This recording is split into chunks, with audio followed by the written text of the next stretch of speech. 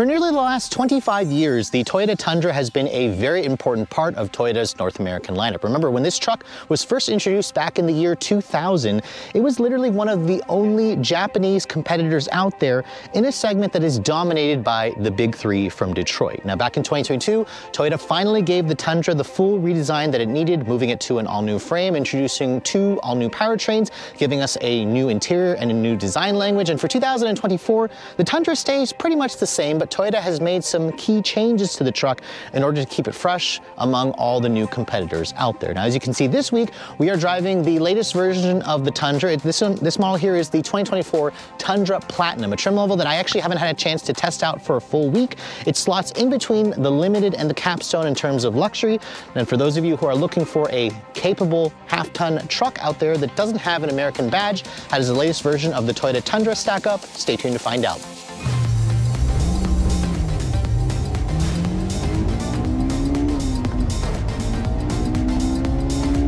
Now, before we start talking about the exterior styling differences for this Platinum grade versus the other trims of the Tundra, let me go ahead and pop the hood and show you guys what's powering this thing. Now, the Tundra offers a choice of 3 different powertrains, technically 2, with 2 different tunes. You can take your pick between either just a gas-only engine or a hybrid version that Toyota calls iForce Max.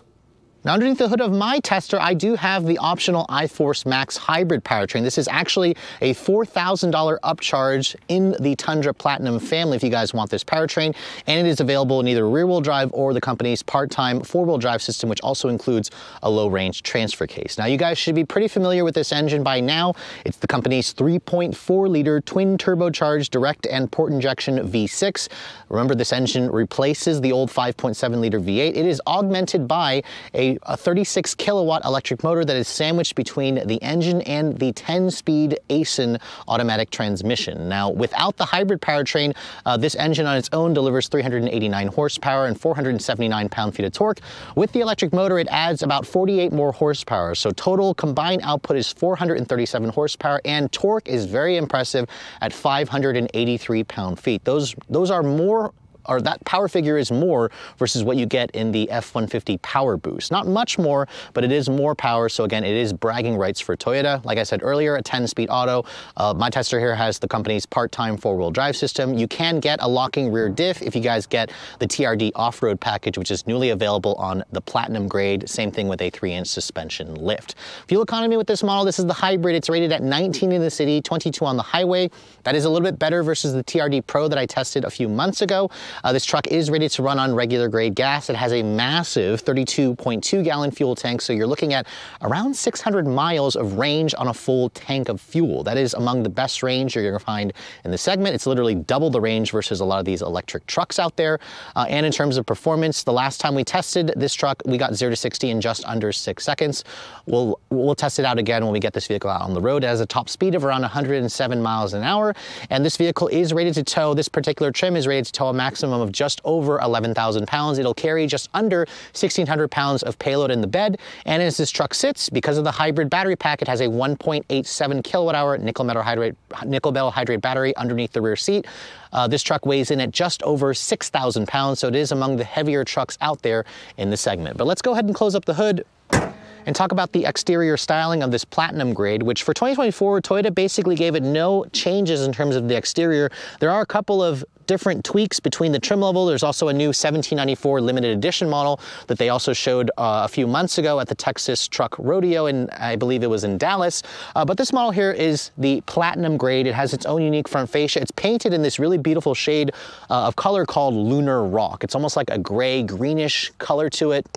It looks fantastic. It's actually a free color. The Platinum kind of gets this kind of satin chrome, dark satin chrome grille with the blue accented Toyota logo. They are kind of shying away from that logo. It's an older design. I'm surprised Toyota hasn't put their new Beyond Zero badge on this truck. You can see the grille is kind of in your face. Some people actually say they prefer the front fascia of the Sequoia because the Tundra's grille is a little bit larger. I kind of agree with that. You can see it has Tundra here at the front of the fascia, and then you can see there's LED fog lights.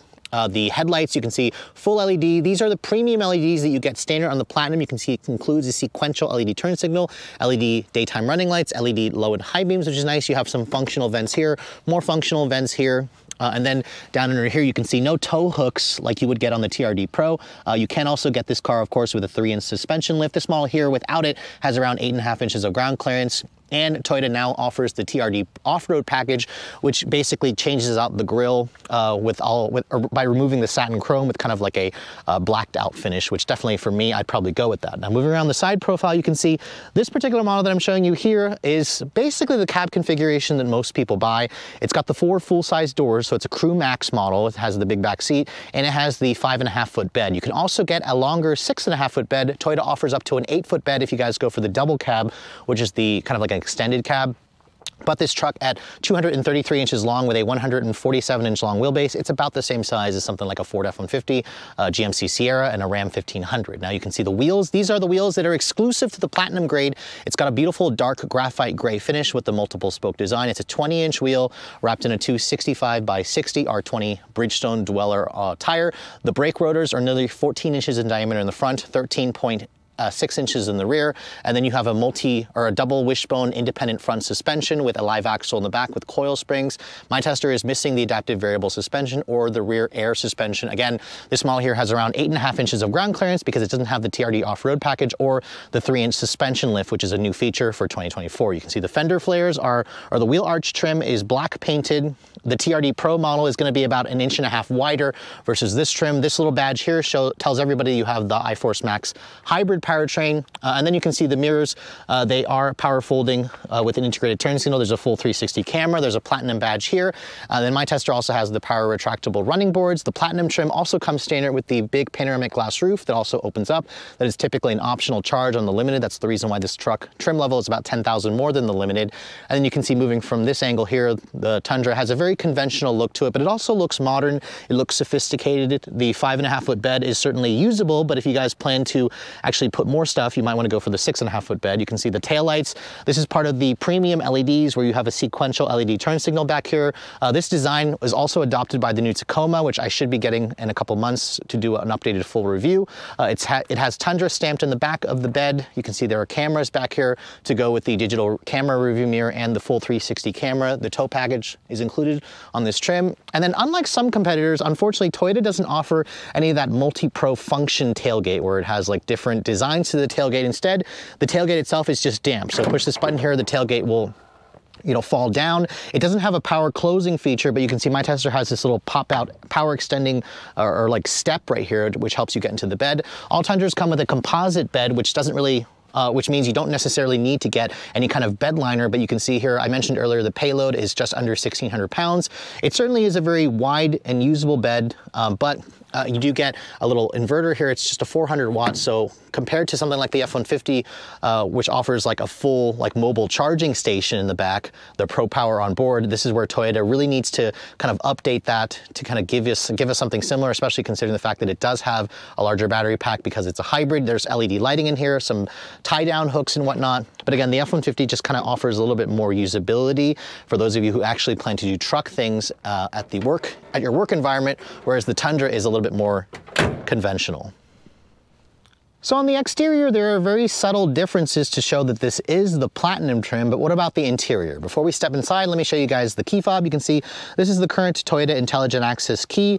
It is very much just kind of a generic key fob. It has the Toyota logo here. I'm surprised it's not actually blue accented. I'm surprised there's no Tundra badge on the back of this key, but it has your usual buttons here for lock, unlock. You can also pop open the tailgate and activate the panic function. Toyota does offer a phone as a key function if you have access to the Toyota Connected Services app, and the key fob also offers remote start from the fob. You have to push the lock button here 3 times and then hold it on the 3rd try until it starts up. So that's great that Toyota offers that, of course, from the factory. Now coming up to the truck, you can see the door handles are very traditional. There's a little area here where if you touch that, that'll lock the door for you. This car doesn't offer a walk-away auto lock or unlock feature. That's something Toyota doesn't do still. I'm hoping they eventually will add that. Touch the back of the door handle, you can see the mirrors will unfold and that will unlock the door for you. Now you can see those power deploying running boards are a nice touch for those of you who are short like myself to help you get into this truck. And you can see the interior. I hope you guys like a black interior because this is your only color option when you guys go for the Platinum. Now these are real leather interior. It's not quite as soft as the semi-aniline leather that you get in the Capstone, but you can see here it has some contrasting blue stitching blue perforations in the actual seats themselves. They look nice. The seats adjust in like 12 different ways, and you have 2-person memory over here. The seats are also heated and ventilated in the front and heated and ventilated in the rear. So that's standard equipment on the Platinum. Those features tend to be optional on the limited trim. The door panel, you can see, has some real leather stitching with the contrasting blue. You have some ambient lighting here underneath some of the door panels and on the dash. Real leather stitching over here where your elbows would rest. The door panels, or the window controls, they are one touch for all 4. They have the typical Toyota high quality. They're also backlit, and you have your usual controls here for your mirrors, your door lock controls, more storage over here, hard touch plastic down here with more additional storage. And then my tester also has the upgraded JBL sound system, which sounds good, not quite as good as some of the best that I've heard from, of course, Ford and Ram with their latest trucks. Now, getting inside this Tundra, you can see as I pull myself in, it definitely gives you that commanding view of the road with that big hood and the big hood bulges to show that this has, again, the bigger or the more powerful engine. As I shut the door has a nice solid sounding thunk. Remember, this is built on the new TNGA F architecture that it also shares with the Series 300 Land Cruiser. Now, starting the truck up, you can see the stop button is right where you'd expect it to be.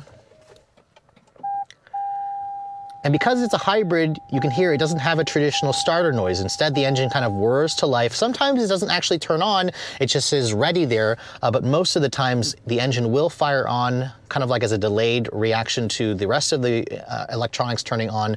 But you can see if you guys go for the hybrid powertrain, you'll get standard this 12.3-inch fully digital customizable display, which definitely looks modern, it looks nice. And then the Platinum trim also comes with the big 14-inch touchscreen here with the latest Toyota Connected Services system. This was built, of course, in Texas, or designed in Texas. It includes wireless Apple CarPlay and Android Auto and over-the-air updates. You guys have seen me show you guys this system before. It includes embedded GPS via the cloud system. And it also has, of course, your usual information here for audio, phone. You can go into your vehicle information and your settings here. It's relatively easy to use. The graphics are fantastic, and it also looks very modern and upscale, and it's the perfect fit in this really big interior. Now, you can see the dashboard material on this Platinum includes soft touch with real stitching here on the upper portion here over the instrument panel hood. My tester is missing a heads-up display that you can add as an option, but for a truck that doesn't have a Lexus badge, you do have a power tilt telescoping steering wheel, which offers a good amount of adjustability and range. No paddles on the wheel. You can see the leather has a nice high quality feel with the contrasting blue stitching, which is nice. You have controls to control the screen and to adjust the Toyota Safety System 2.5. The horn, it sounds nondescript, but it doesn't sound puny. It sounds appropriate given the size of this truck. And then you can see down here, there's more leather stitching and real leather along with some ambient lighting that you'll find underneath the dash. This almost looks like a titanium alloy look trim, but this is actually just a fake plastic trim. Over the airbag cover here for the passenger side, this is hard touch plastic, which is fine. You're never gonna really touch that area. There's some silver painted plastic over the dashboard vents. And then you can see here, there's dual zone automatic temperature control with heated and ventilated seats. I love the fact that Toyota is still using actual buttons, which is nice. If I push this little button here, you can see it gives you a full 360 perimeter scan. That view to me is a little bit useless, but Toyota has really done a good job with improving the graphics. When I put the truck into reverse, you can see there's a more useful view. It includes trajectory, it includes tow lines, distance markers, rear cross traffic braking, a top-down 360 view, and excellent resolution for those of you who use your backup camera all the time. Down here you can see there's a wireless phone charging pad. This is the older wireless phone charging pad, and it doesn't always charge my phone up properly. So right now it's working, but sometimes when I'm driving the truck around, it'll kind of slide a little bit and it'll stop working. I've noticed the newest Toyota systems have a newer wireless charger that actually works a little bit more reliably. Love the fact that you have a volume knob over here, which is nice. This controls the 10-speed auto, which includes a manual and a sport mode in the actual transmission. Your four-wheel drive selector is right here. It's a actual knob or dial, whatever, or a toggle switch. It goes from 2 high, 4 low. There's no automatic setting still. And then your drive mode selector, you can see there's a sport, normal, and an eco mode. If I push the tow haul, I can also put it into a tow haul mode, and you can also adjust a couple of other settings here. If this car had the TRD off-road package, it would also include like a multi-terrain select, which, as you can see, this truck is lacking that because it doesn't have the TRD off-road package. Open this up, you can see there's cup holders, which You can also double up as storage, of course. Electronic parking brake is here. Nice padded center console. There's also a little bit more storage here. I don't particularly love the way this feels. It's a little bit cheap. Also, I can't believe Toyota didn't put any kind of like rubberized material there to keep stuff from rolling around. Down here, it's also not even rubberized, but it's a nice little storage tray. You can kind of slide that open to reveal 2 USB charging ports, a USB-A and a USB-C. Push this little button here that opens up the center console entirely. You can see all of my camera gear fits in there. There's also a good amount of storage. There's a little bit of light in there, so that's pretty nice. This isn't quite as useful as what you get in the F-150, which has a table that folds out with the shifter that folds down, but again, for those of you who don't need that gimmick, this is definitely going to offer plenty of storage space. The seats, they are covered in a nice leather material, but the Capstone definitely offers an even more supple leather. But for those of you who want a lighter color, you're going to want to go for a different trim. Above me here, you can see big panoramic glass roof that also opens up. So if you want, you can close the shade, which is nice. You can also tilt this up or open it completely. And I love the fact that Toyota does this. Toyota is also the only brand that offers this. So push that, you can see the rear window slides down completely. That is a wonderful feature. I don't know why other brands don't offer that, but I love the fact that Toyota has kept that in the Tundra. For me, that would be a great selling feature. There's a digital camera rearview mirror, as you can see, where you can also use it as just a traditional mirror or go to the digital part, which is great if you have a lot of people or stuff in the back that's clouding up your view. But overall, as you can see, the seats, they are wide to accommodate a wider American frame, but they are comfortable for me. I took this vehicle on a longer trip. It was very nice. If I open up the glove box, you can see it goes into the dash. It's damped, but it's not lined with felt. It offers a good amount of storage. Some competitors offer a dual tier storage in the dashboard. The Tundra, however, sadly does not. But overall, this truck's interior still feels modern. It has great tech features, of course, with Toyota's latest infotainment system. It offers plenty of space, and it also has impeccable build quality. This truck is brand new, and I didn't hear a single squeak and rattle from it. It just feels like it's going to be built, and it'll run for a long time with very little problems. Moving to the back seat of this Tundra Platinum, you can see if you actually need to use this as a family vehicle, you're going to want to get the Crew Max body style, because as you can see here, this is one of the reasons why a lot of Americans use half-ton trucks as family vehicles. You have just over 41 inches of legroom back here. That is among the best in the segment, although I think some competitors offer like 44 inches of legroom. The Ram, I believe, is the competitor that offers that much, which again, stupid amount of space. This is practically, comparable to something like a Mercedes-Benz S-Class in terms of the backseat space.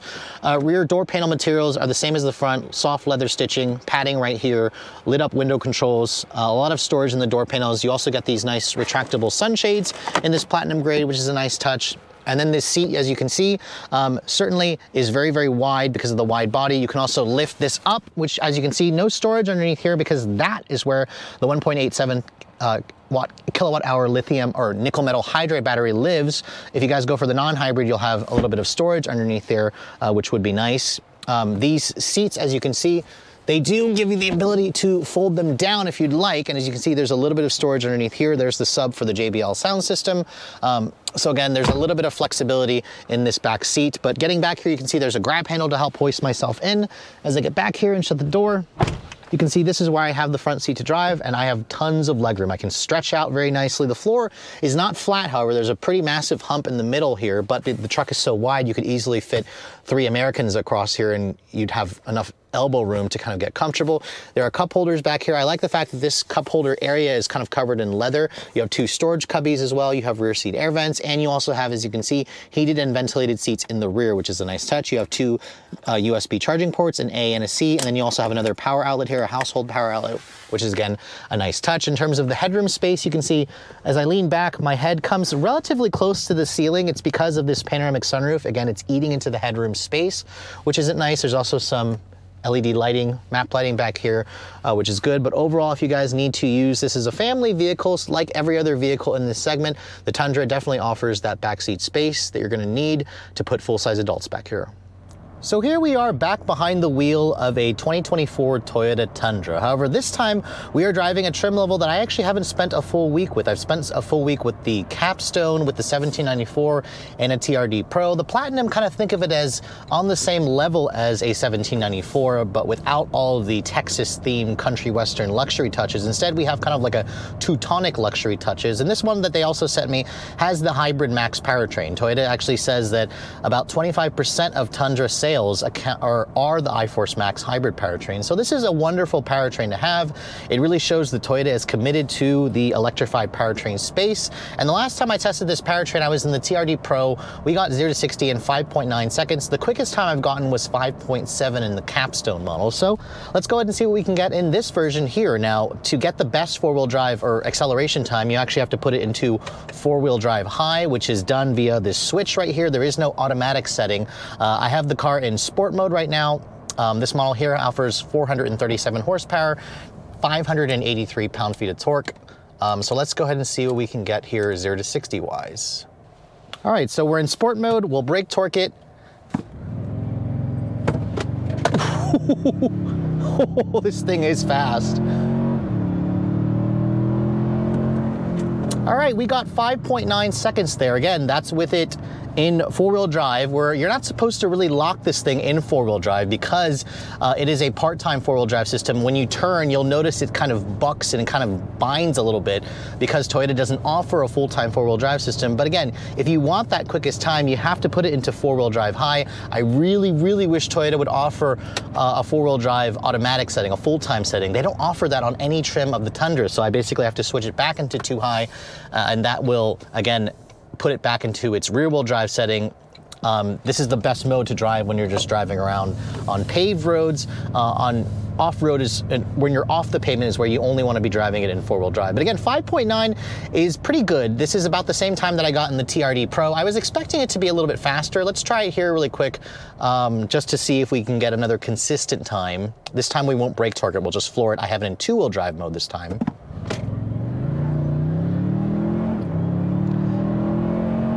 The 10-speed shifts at around 5,500 RPM. We got 6.5 seconds there, 0 to 60. So very impressive performance. If you brake torque it and put it in four-wheel drive, you'll sneak it in just under 6 seconds. Those times are among the quickest, if not average, in the segment. I mean, the F-150 hybrid, the Power Boost model, that one can probably do it a little bit faster than this vehicle, but this is going to keep pace, of course, with the GM vehicles with the 6.2-liter V8, the Ram, of course, with its 5.7-liter Hemi.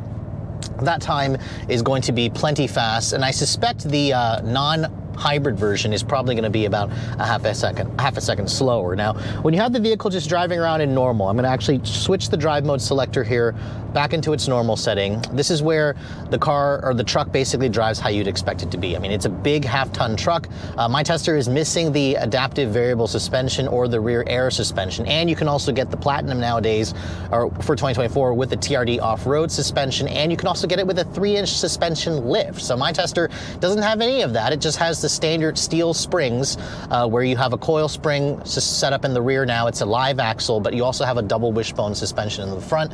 These 20-inch wheels do look good, and they're exclusive on the Platinum grade. This truck feels big, and it is big. It weighs in at just over 6,000 pounds. The steering is, quick for a truck, but you feel a lot of lean in the suspension. So if you're looking for, a sporty driving truck, obviously you don't really find that in this segment of vehicle, but it is competent. This truck feels really easy to drive. It also feels very, very solid when you go down the road.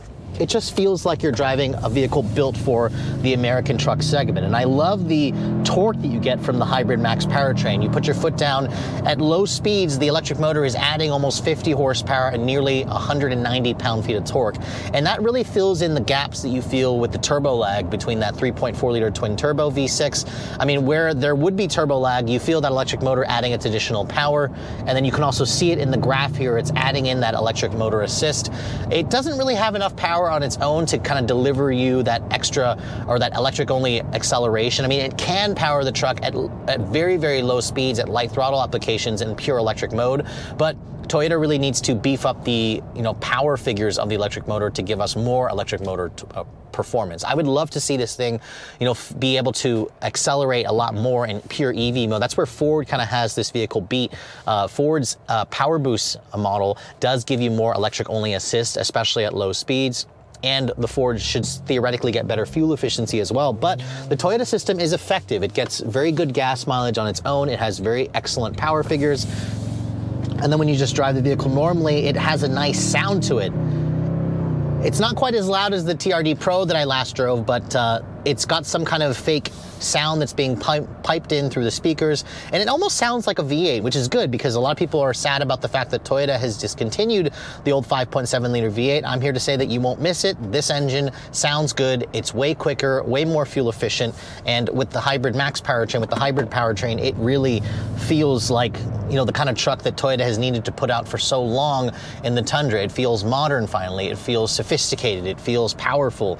It has that effortless feel, and it also is very refined. This truck has a very good ride quality. In fact, I actually like the ride quality the most, I think, of this Platinum grade out of all the other ones that I've driven. Even though I'm missing the adaptive variable suspension, this truck just kind of glides over the road very nicely. There isn't really much in terms of that typical truck shuddering that you get when you have an empty load in the back of the bed, for example. I suspect if you guys option in the adaptive variable suspension, it'll actually improve the ride quality even more. This is pretty much on par with the best that I felt from the Ford F-Series. Now, I haven't had a chance to drive the refreshed F-150, but the ride quality in this truck is good. I still think the Ram 1500 with the air suspension is the best ride quality. That's the only model that offers a full four-corner air suspension. Toyota only offers a rear air suspension, part of an option package if you guys want that.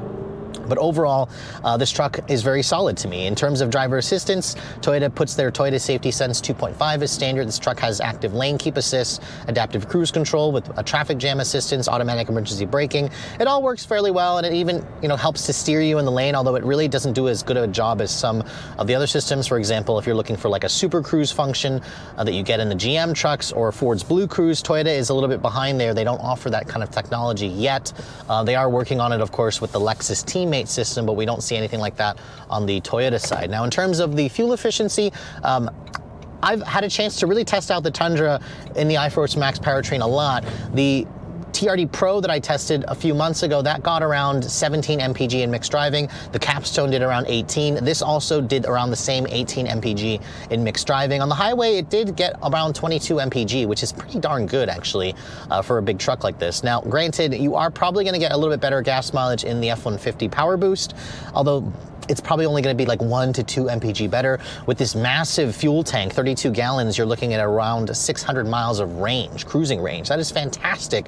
And I think that a lot of people are going to be very impressed with the fuel efficiency, especially with the real world range. Now, could Toyota do even better there? Sure. I mean, I'd love to see them do a plug-in hybrid version of this, obviously, but you know, that would be, you know, even more complex, even more expensive. But you know, after waiting so long for a new version of the Tundra, I have to say I really liked the Tundra when I first drove it about 2 years ago. I've spent a good deal of time in this truck over the last couple of years in a few other trim levels. I really do feel that Toyota has a very viable option here against the big three, especially if you guys are looking for, you know, top of the line build quality here, similar capability, a design that also stands out, and the efficiency and power that you get with this hybrid max powertrain. I just wish that Toyota would expand some of the availability of the features into the lower trims. Like, for example, if you guys want that fully digital display, you have to go for a hybrid max powertrain. Some of the lower end models of the truck do feel a little bit cheaper, which I haven't had a chance to drive, but overall, this is still one of the best full-size half-ton trucks that you can buy out there, and it also gets one of the best gas mileage out there as well. So even though the Toyota Tundra doesn't exactly sell in the crazy numbers that the big three do with their trucks, Toyota has been, again, ramping up production of the Tundra, and this has actually been a relatively strong seller for Toyota since this new version came out. Last year in 2022, the company moved a little under 105,000 units here in the States. This year, they are on track to do around 150,000 units, which is actually a pretty good amount. That would make this year, depending on, of course, how Toyota does in the last fourth quarter of the year, make this the best-selling model year for the Tundra ever, and it's pretty easy to see why. After spending a full week with the latest version of the Tundra, this is one well-rounded truck. It has a very enticing blend of luxury, capability, technology, and it's also really easy to live with, especially if you guys want something with a Toyota badge. You want something that isn't again, the typical American truck that you find in your neighbor's driveway. This Platinum grade that I'm showing you here is a really nice balance of everything. Now, me personally, I don't like the fact that the Platinum only comes with a black interior.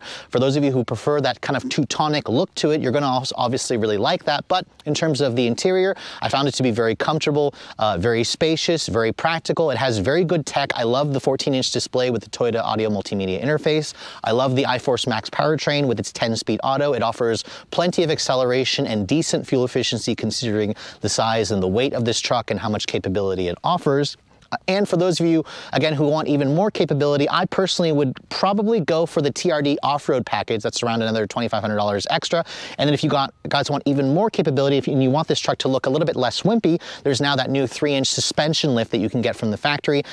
Those two features are going to cost you around $6,000 extra to add. It's probably a worthy upcharge if you guys want, again, the Tundra to look even more capable and look a little bit more beefy. Now, in terms of pricing, this is where the Tundra got a lot more expensive for the new generation, which kind of that's the case for a lot of new trucks nowadays.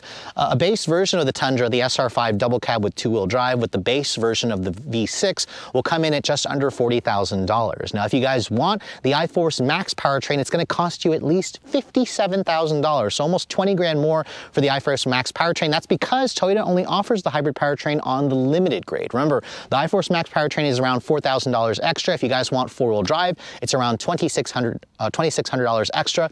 This Platinum trim that I'm showing you here starts at around 62, around 65 with the hybrid powertrain, around 67 if you guys want it with the hybrid powertrain and four-wheel drive. My tester basically has just the power deploying running boards, and it comes to a grand total of just over $71,000. I know 71 grand's a lot, but remember, a Capstone model is going to be around $10,000 more. The TRD Pro is going to be around $5,000 more. So if you don't necessarily need the extra off-road capability, you can always just add in the TRD off-road package with that 3-inch suspension lift. It's probably not going to be as off-road capable as the TRD Pro, but it is going to be a little bit less expensive, and I also really like just how well balanced the Platinum grade is. So if you guys are looking for the new Tundra, I would highly suggest putting this trim at the top of your list, but really Toyota offers such a bevy of different trim levels to choose from. There's probably a Tundra out there for everyone's style and of course everybody's budget. But with all that said, I hope you guys have enjoyed my full overview on the 2024 Toyota Tundra and this Platinum trim. If you're also looking to see the latest cars I'm testing, be sure to follow me on Instagram at redline_reviews, like us on Facebook, and as always guys, please keep subscribing to the Redline Reviews YouTube channel for all the latest reviews. Thank you so much for watching. I'll catch you all in the next video.